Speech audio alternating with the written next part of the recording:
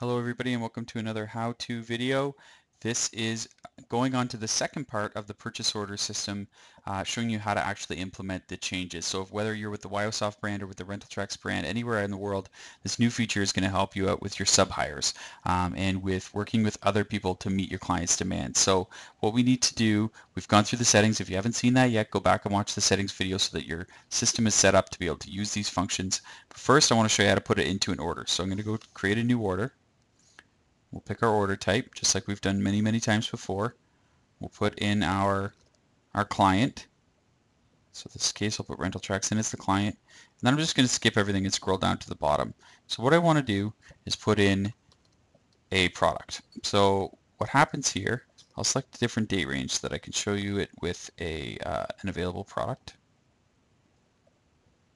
Scroll down. I'm going to enter my jukebox. So what I see here, this is the rental jukebox. It shows I have 30 of 30 available. When I select it, I get a new field populated here called sub-hire. So what's going to happen, let's say I'm renting 50 of these jukeboxes. The system's automatically going to calculate the difference. So I had 30 available, so which means I need 50 minus 30 is 20 to sub-hire from somebody else. Your client is just going to see the 50 jukeboxes. They just want to know that you're meeting their needs, but you're going to get the paperwork to reflect the 50 that you have and the 50 that you're renting from somebody else. So I'm going to go ahead and scroll up to the top and save this order.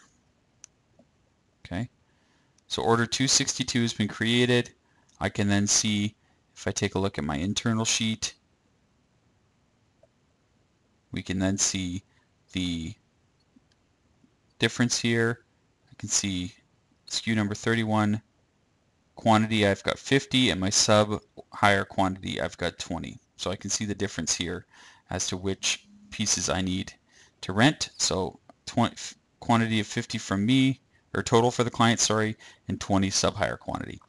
What also happens, I can go to products and I now have a purchase order set up. So I can go here and I can look at my purchase orders. So I'm looking for order number 262, which is right here at the top.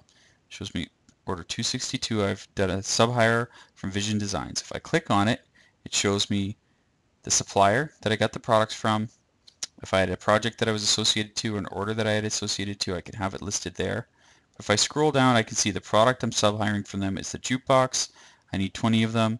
My price is at 45, and once again, if you've seen the how-to video on the settings, you'll be able to see how that is calculated as well. The date, the last date that it is used, the date is expected return, and I can also track my status. So this is going to be able to help you move along with the purchase order. So if you need to order the pieces and let your supplier know first, you can set it to be ordered. Once it's been ordered, you can follow the progression, change it to ordered.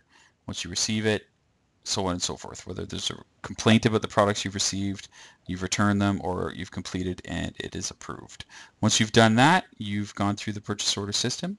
That's how you're going to go through the system when you have added a item to an order. You can also just create a brand new purchase order. So if I click to create a brand new purchase order, I can then type in the supplier that I want. So I can look up Vision Designs. This isn't associated with any order. I'm going to say adding new products. Okay, so what I want to do here is say maybe I want to add more jukeboxes to my inventory. I can then select to add 10 quantity of 10 to my order.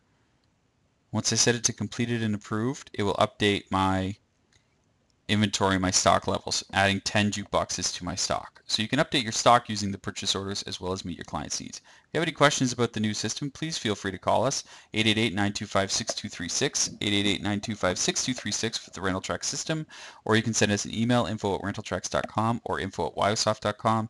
You can always use the green support bar on the right-hand side to send us a message as well, or check us out online, www.rentaltrax.com or www.wiosoft.com. Thanks and have a great day.